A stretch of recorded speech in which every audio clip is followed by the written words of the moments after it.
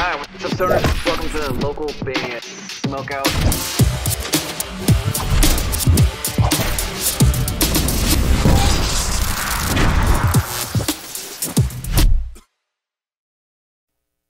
Hey, this is Balance, and you're watching local band Smokeout. One, the only Mick of Yay. Shovel Monster! Hell yeah! Appreciate it.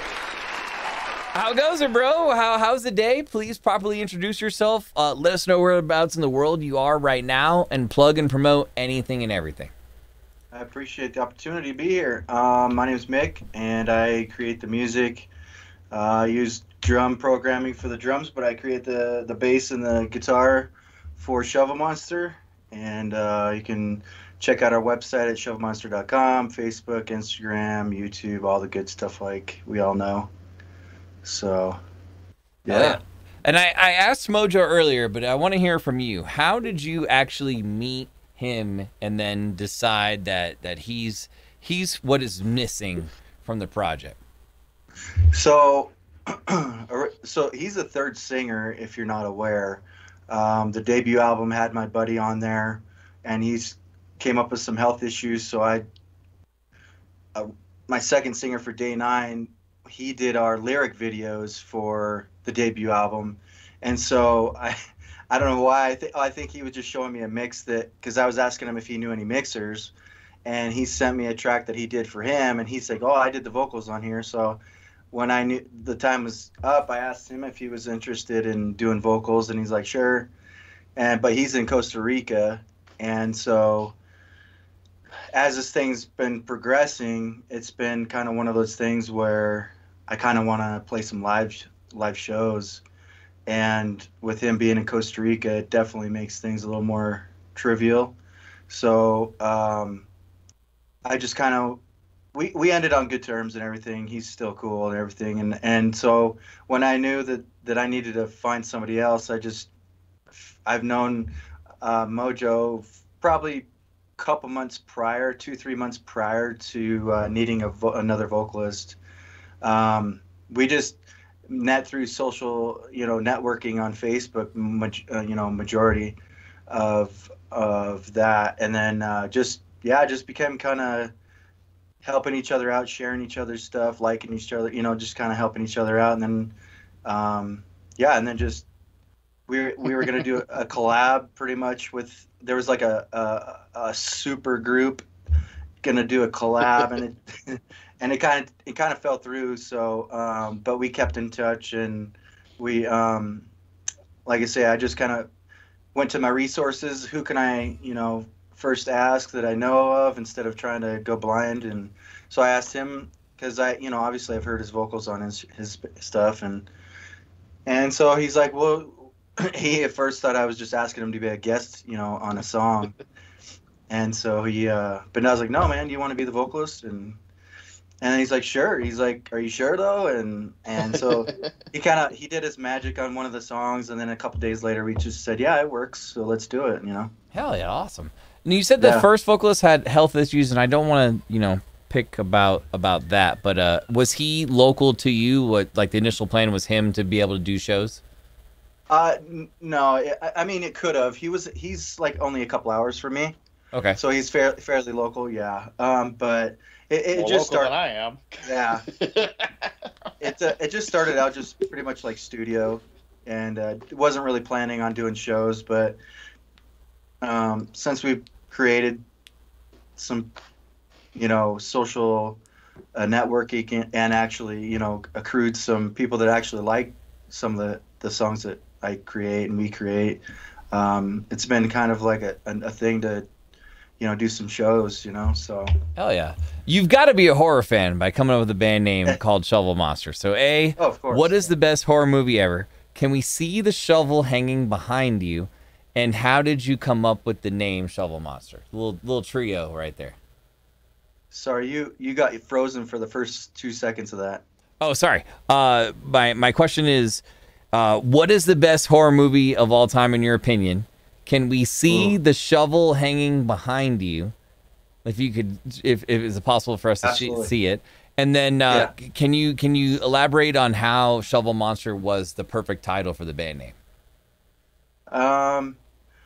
Movie, that's a tough one. Okay, Yeah, what about like horror franchise? Multiple films under this, you know. I mean, yeah, there's so many, and I like I Spit on Your Grave. I like those. Those are wicked, crazy kill scenes. Good call. Yeah. I like, obviously, the Saws are kind of cheesy, but I still like the Saw movies. The Halloweens, the Fridays, all those good classics from the back in the day, and the Hills Have Eyes, I really stuck out to me too, especially the original. Oof. So you like graphic, really f***ed up like kill scenes is what I'm gathering, because I've seen all the Hills of Eyes and I've seen the Spit on Your Graves, and Spit on Your Graves are rough. Yeah. No, I don't know. I find it just entertainment. I don't think it's real or anything. So, but yeah, I find it entertaining anyways. And then the cool thing that I noticed anyway in the Rob Zombie Halloween movies was in his movies, he actually made Michael Myers like grunt, like when he was killing somebody, he was putting that force into it and you could hear it. Whereas the movies before you didn't hear that, so that was an extra. The ending is different too. Right. Oh, sorry, yeah. I got done working out and I'm fucking hot still. So. Showing off the guns, getting beefed up. No worries. I'm gonna let Mojo ask a question while you grab the shovel. Sure. Cool. Have you ever seen the ending to the Rob Zombie Halloween? I have not actually. I'm gonna have to look that up later. Yo, it's a completely different ending. It's cool. Yeah, so this one's the prototype essentially. Oh, it's like a little mini one where you can just clock somebody in the head and then bury them real quick. It's only like 26 or 28 inches, but this is a prototype. I actually painted everything on here, but the ones going forward, I actually made the sticker for this, and it's got a little more detail in it, and then I do the same thing with the blood, and then put a clear coat, and then I put one of our stickers on the handle there too. So these are all like per order, hand done by you. Yeah, yeah. I mean, That's badass. I've only made 3. I have one that's sitting right here that hasn't been nothing done to it yet because nobody's put it in order. So, but yeah, I've only done 3. That's just like a cool merch item that other bands aren't able to offer. Mojo, I know you got a lot of questions. Go ahead and shoot a couple off for Mick. Questions? I'm in the band, man. I know, but there's got to be something that some inside stories. Oh man, I actually wasn't prepared to ask questions. What do you think, Mick, about telling what the numbers mean? That was going to be one of my next questions. I got to know. Bludgeon case number so and so. Blank blank blank. What do the numbers mean, man? The numbers are so simple too. It's not even. I think the letters in that whole thing makes it better. But the numbers are stupid easy, really, when you think about it and see it. Are they like specific dates to like a major mass murder or something? They're not dates. No, they're not dates. They're just so it's like case number, so it's like missing, this person. You know how like in the case files, like cold cases and stuff, they have case number such and such. That's where the idea comes from. Yeah. Because like all of the people on the album, there's 4 victims in this, so they're all have a case number. Yeah. But the case number is related to something else. Right. When will this like fully be revealed? I mean, the album is pretty much going to be the reveal, and we're hoping people will put 2 and 2 together because once you see them all, I think you'll be able to figure it out. I don't know. We're kind of trying to leave little, Is it safe to say like it's a concept album or just Absolutely. There's additional? Okay. 100%. 100%. Everything from, he wrote all the music, but when we came up with it is a complete 100% story. There is there's 4 victims in it. So what you're getting is essentially point of views. Mhm. That's why like one song is called Chad and the other song is called Bludgeoned. Okay. So they're just different point of views. So that's all we can really say. Okay. Chad is Chad's point of view. Bludgeoned is actually from our killer's point of view, which is Shane's point of view. Okay. Yeah, that's his his alias, I guess. So when Mojo, when you were like, oh, he's the guy and he's in, you guys are both brainstorming together, like, let's come up with this concept, and then how does that start to the point of the reveal soon to be done? So I had a 2-album concept that's similar to what we're doing, but there was I forget what the issue was gonna be. But there was gonna be an issue, so we're like, well, let's just make it 1 album and we'll make it work this way. But yeah, essentially I came up with the 2-album idea of the point of views basically, and then he kind of helped, push the story even farther. Because I don't know if he actually came up with, I don't even remember how the story started, but I think we just kind of started just bullshitting and coming up with ideas, and like we already have the next stuff figured out. How many instruments do you play, Mick? I mean, I don't know I guess you could say I play them. It's the guitar and bass, but that's it. Yeah. So I know how to tune them. That's about it. Are you like MIDI sequencing the drums for Shovel or? So I have a drum program and I just pick some bass, tracks that I like, and then if need be, I'll go in and edit them through the MIDI, and adjust them what I need to be, to fit my riff that I come up with. Because I pretty much lay the drum tracks first, and then I come up with the music, the guitar, Hell yeah! So, What can we expect if we just bought a ticket for the first Shovel Monster show? Like, do you have in mind to have an actual drummer, or is it just be backing tracks for you guys, or what can we expect? I mean, we're trying to get a drummer. So far, it's just not working out yet. But if anything, we'll try and we have a bass player so far, and the drummers have said yes, but not fully committed. But yeah. Well, Mojo, you play drums also, right? You could but I ain't Collins playing that drums shit. singing to this. You can't I ain't do. playing drums and singing this. Oh, okay. I was like, dang. that ain't happening, man. No Phil Collins. I can play drums, but it's like No Phil Collins. rock and jazz. I am not a heavy metal blast beating that's double going kick back. drummer. That's funny because in the beginning when we were trying to figure out if he was actually going to do the vocals, I knew he'd played drums, so I was like, you know what, maybe he could do drums instead, and I'll just find another vocalist. And he's like, nah, man. He's like, he just didn't feel like he'd rather do the vocals. So No worries. But yeah, I don't know. We're still trying to figure that out, whether we borrow a drummer from a different band for, just to do some a couple week shows or something.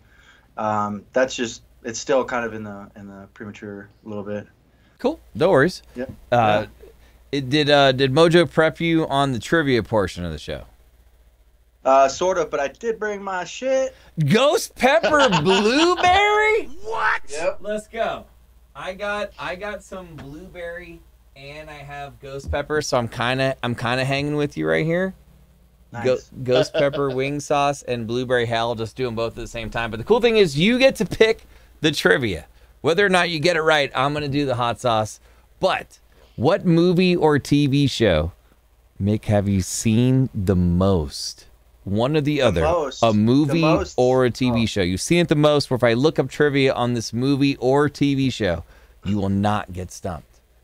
I mean, am I supposed to have Mojo help me with this, or just me? I mean, technically, it's a Shovel Monster interview. He's just a little bonus. Okay. So I guess he can help you.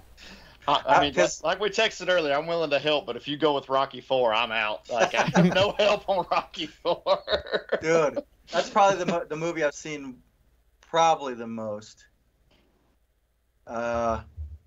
But The Office is fucking bomb too. Which one do you decide if it was between those two?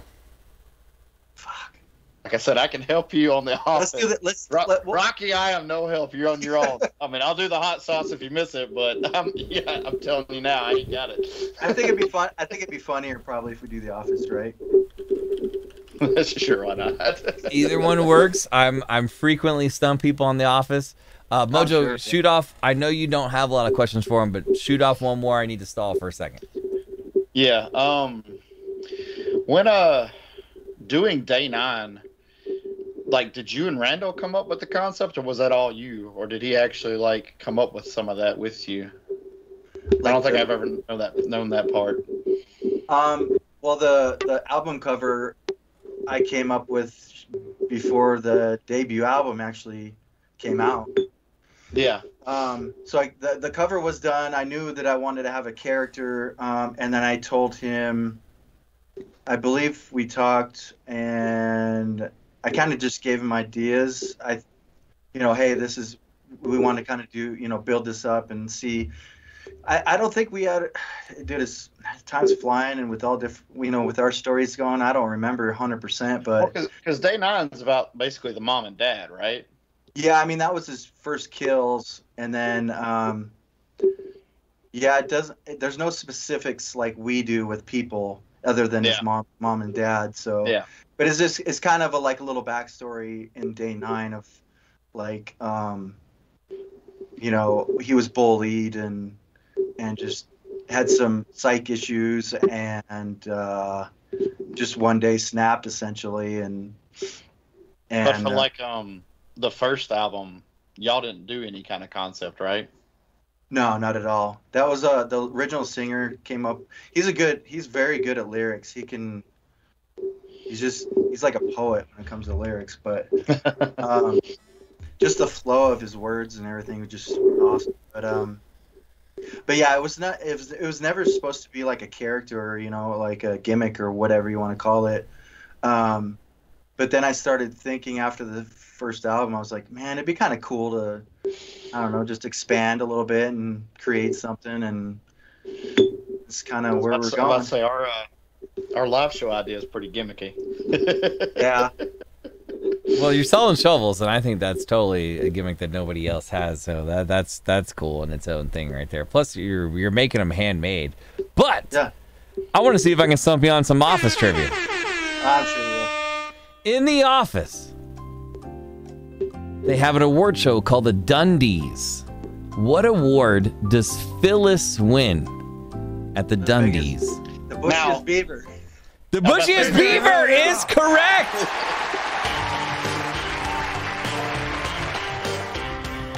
I was about to say, there's actually 2 answers to that question. Probably. It's actually the busiest beaver. Busiest beaver, but the award says bushiest. Right, correct.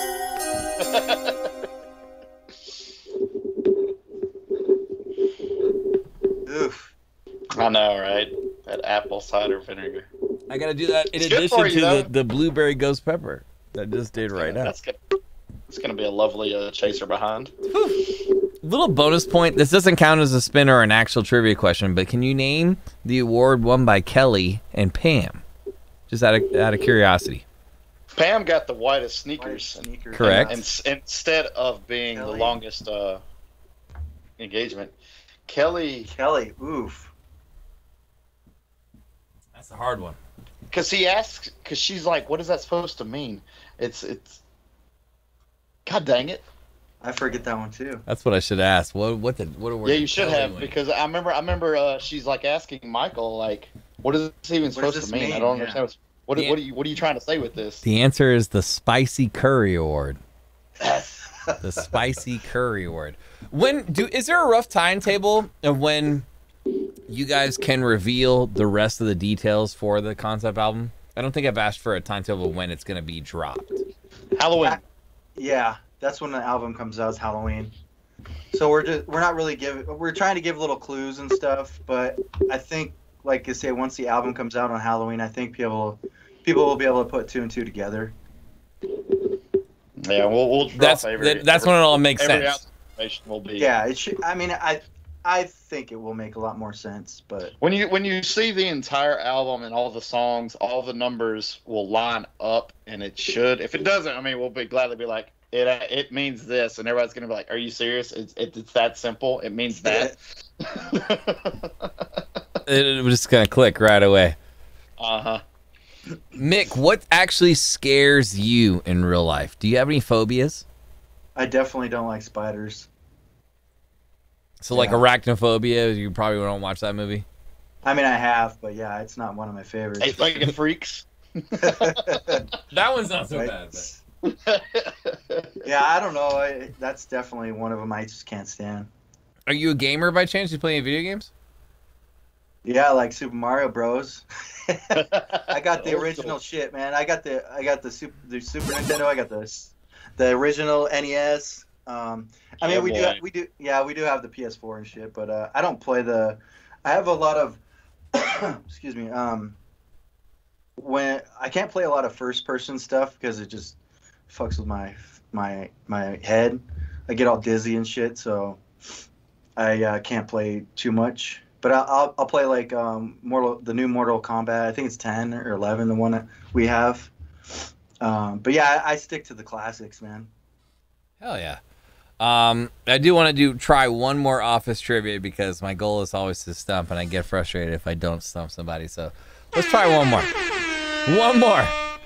There's an episode called The Injury. Michael himself actually gets injured pretty bad. George Foreman grill. Yep, on his foot. Motherfucker.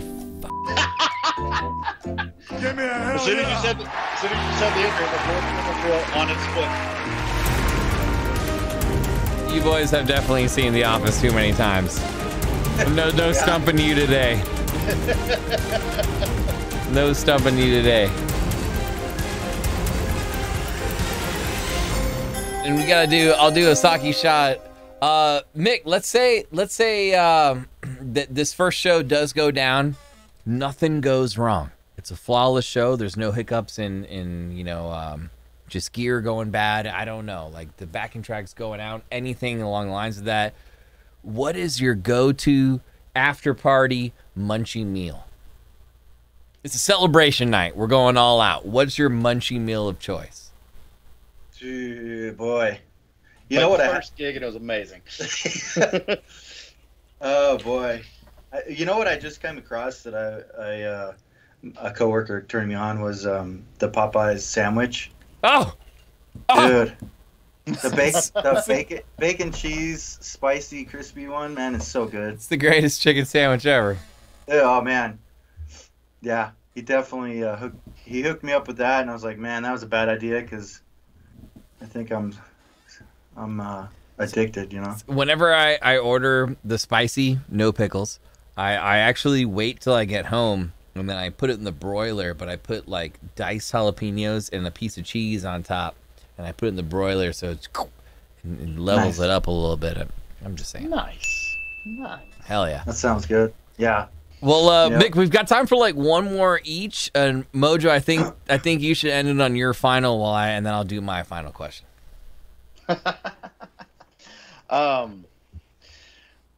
Tell them about the gimmick we're gonna do on the live shows that we've talked about doing.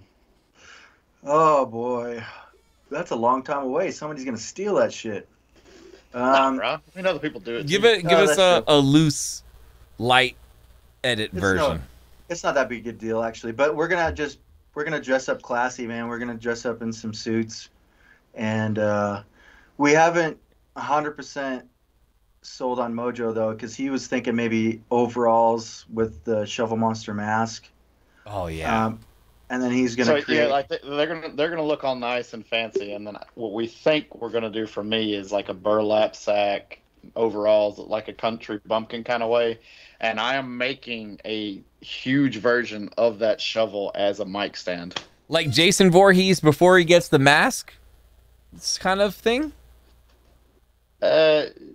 Kind of, I guess. You know what I'm talking about, Mick? Where Voorhees has the like almost the like sack. Yeah, like sack. Yeah, it's similar. It's kind of like our Day 9, but a little bit different. Where I think we're gonna update it a little bit, but Just You something. can kind of see it if you maybe scroll up on that Spotify picture that's on there. You can kind of see the mask on him. Have you tested doing vocals that way? That's gotta be tricky. Not yet, but I'm trying to get it made up. Hopefully soon. Yeah, And I'm actually Spaz gonna might know a guy that knows a guy for sure. Yeah. You know what I'm talking about, Mojo. Yeah, but I do know I'm gonna make that huge freaking shovel microphone so I can like beat it around on stage and scare the shit out of people. Yeah, this would be a We'll wicked, have to wicked figure cool out how show. you're gonna get here though, because you're probably flying out here. You gonna be able to take that shit on the plane? Put it in a bag and Put it in a guitar case. Put it in the guitar case. Yeah, exactly. It's not a weapon. It's a shovel. Might PSA, it's a shovel. Make it in two pieces, but it'll get there. Don't worry, it'll get there. Yeah, they're not gonna take away a shovel. They're like, oh, it's not a gun, you know. I think Yeah, it would. they're gonna see his fucking mask in there. He's gonna have his all killer outfit in there and shit. I feel like if Rammstein and just gotta do Slipknot it. could get through, then there's a way. There's a way. Yeah. Hell yeah. Mick, beyond the album, this is my final question for you, and I appreciate your time, sir. Thank you so much for coming on and bringing the hot sauce. And I'm pissed I couldn't stump you because I wanted to know how hot that specific sauce was. But beyond the album coming out in October, can you tease me anything plan-wise for 2024? Beyond, and then not considering the live show, just is there anything you're allowed to tell me? I know some of the stuff is like planned out in advance, but what can we get excited about for next year? Yeah, we're working on. Well, once this is done mixing, I have roughly 3 tracks that we're gonna probably make like a little small EP. I'm not gonna give you a date, but it's early next year. We kind of want to surprise people with it. But we have yeah. Saying this man writes music quickly is an understatement. This man writes music like there's a gun to his head. There is so much music this man writes on the daily. It's Hell yeah. I mean, I'm gonna knock on wood here, but fortunately, I usually have roughly 3 to 5, 6 songs. Like I have roughly 5, 6 songs from like 21 when the debut album was getting worked on that I never used, and actually one of those I reworked a little bit and is going to be one of the 3 next for the next EP. Do you anticipate the follow-up EP also being like a continuation concept, or it's going to be a concept, but it'll be just another, it'll be like Day 9's one concept, this is another, and it's going to kind of tie in with this one, but it's going to be still separate. Yeah. Chat Like wants to know if you'll do the hot sauce anyway. They want to know if it was hot. I mean, it is hot. Whoa! Hold it up to the screen again so we can see it one more time. What likes his hot sauce? You can get that at World Market. Ghost pepper and blueberry bravado. I feel like I have a bravado hot sauce. Do they make that the ancho masala or something? Aunt Jemima. I don't know, to be honest. I just I went to a World Market to look for, because I know they have hot sauces, and they the blueberry sounded really good, and it's actually really spicy, but it tastes good. Hell yeah! Like Cool. I don't like those hot sauces that just are fucking hot and no flavor. Don't Right, taste- exactly. I'm the They're same just way. Annoyingly hot. Yeah, it's just spicy just to be spicy. Like I'm the same way. Well, Mick, I appreciate your time, brother. We look forward to the EP and the explanation, the full explanation, coming out right around, you said, Halloween time? yeah. That'll be Halloween. awesome. Mojo, thanks for joining on this. But if you're hanging for a little bit, then don't go anywhere. But Mick, we really appreciate you, brother. Thank you so much. If it's okay thank with you, I'm gonna put this on YouTube tomorrow morning. We'll tag you in some stuff. Sounds good to me, man. Hell yeah. One more time, plug where everyone can buy one of those shovels if they're interested, as they're handmade per sale. $70, shovelmonster.com. Thank you guys for tuning in, and I appreciate everybody hanging out, and appreciate the opportunity. It's our pleasure. Mick of Shovel Monster! Yes! Thank you, brother. Hi, what's up, stoners? Welcome to the local band Smokeout.